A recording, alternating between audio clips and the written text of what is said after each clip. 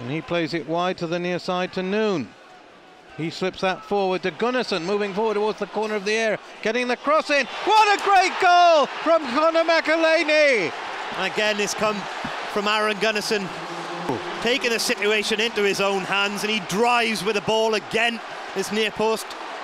He nearly created a goal midway through this half. He has done so now. Lovely turn and collect, and just threads a ball, a square ball along the edge of the area to CONOR McALENY, who picks out a little pocket of space in front of the Reading back four, and first time just curls a ball beyond Adam Fegerici. It's a lovely finish. It's a really good bit of play from Aaron Gunnarsson.